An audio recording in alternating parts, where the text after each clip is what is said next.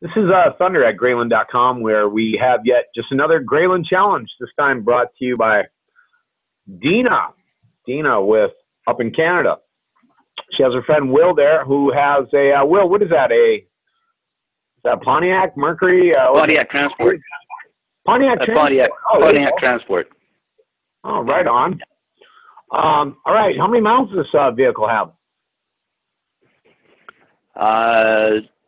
214,000 K. So we're about a little over 100,000 miles. All right.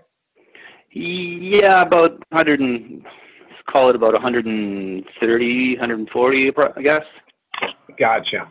All right. Well, grab your keys, head out there, and let's do this challenge. All we're looking for is for you to tell us if there is a difference in the pollution.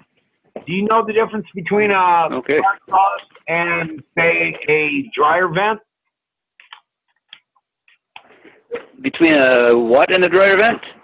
Between a car exhaust and dryer vent. Do you know the difference?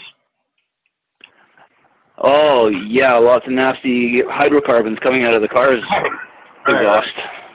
So we're going to... just steam out of the dryer vent.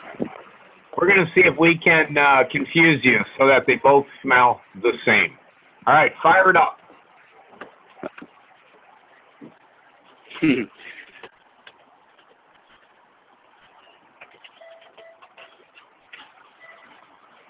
And she's running.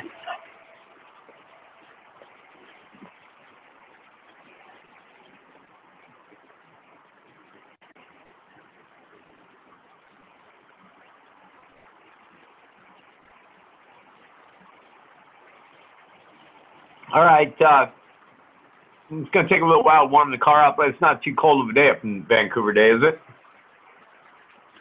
No, it's been run for a lot. It's at operating temperature. Oh, it's already going good. All right. Well, let us know how the exhaust is. Standard smelly stuff, I guess. The exhaust, yep. What's our RPMs at?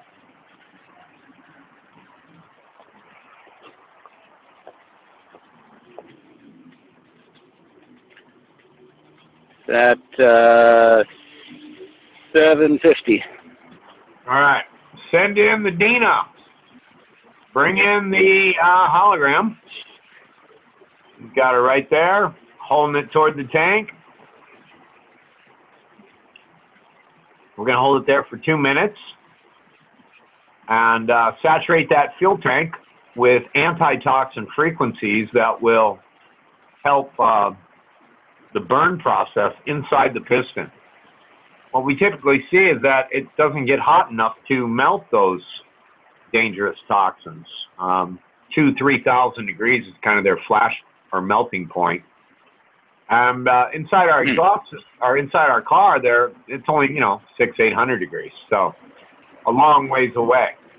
Well, what we're doing is we're weakening those toxins so that when they hit the engine, they burn through at that 800-degree mark. Okay. Let's move that charged fuel now up into the fuel tank itself. And let's run 2,000 RPMs for 2 minutes. Okay. And because of this Graylind challenge, we have set aside $1 million in inventory for the first 400 Graylind challenges. Each person receives, or each video receives, $2,500 or 10 of our fuel chips that you can pass out in your neighborhood. We stop all the pollution on one neighborhood at a time. Imagine how quickly this will get attention worldwide. That would be nice. Raise your hand out there if you love pollution. Yeah, nobody put their hand up in the air. Nobody. No. So we think we got a great market here because it sounds like that's something that everyone, wishes, desires, and feel as a species is important. So this is what we're doing here to showcase this using YouTube, using real people out there doing a challenge to taking cars and reducing pollution. Or you can stand under a cold bucket of water. Yay! All right. All right, Will, let's, that should be good. Let's put it to the floor 3 times and back, and let me know where the RPMs are. Okay.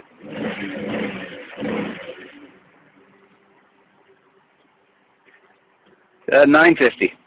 Oh, 850. Oh, 750. Yeah, back to 750. Don't think it's really kicked in yet. Let's run it for about another 30 seconds. 2,000 RPM. 2,000 or idle? Yeah, 2,000 RPMs. Okay.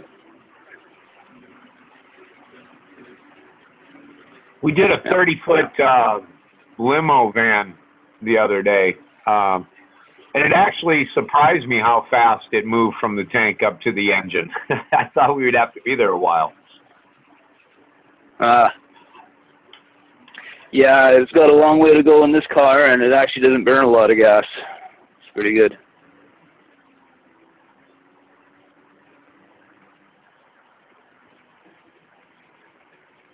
All right, let's a couple more punches, and we'll see how we're doing.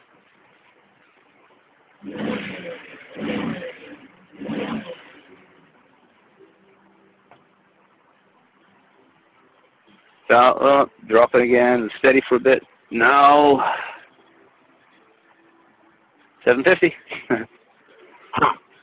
All right, well, let's go to the back and smell the exhaust and see if that has changed. Okay. I haven't seen any human error here. I think this is should be a good challenge.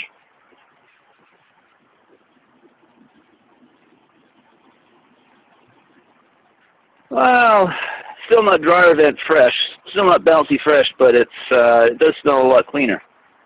Yeah, just starting to get working. Yeah. Are the glasses foggy? Say it again? I say, are the glasses, are they steaming up? Yes.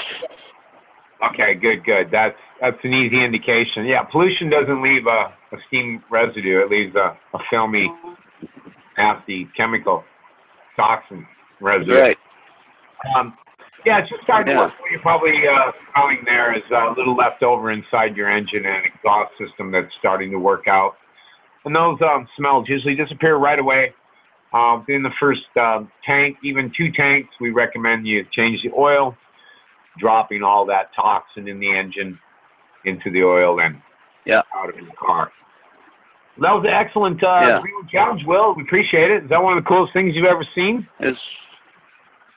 Yeah, it was pretty cool. Thank you, Thunder. I hope this works. I'm looking forward to it. I'm going to be a big promoter if it does. Epic. Well, hey, until next time, this is Thunder at Graylind.com. Take the Graylind Challenge, become a Graylind rep, and you'll have a quantum year. Be good, be good.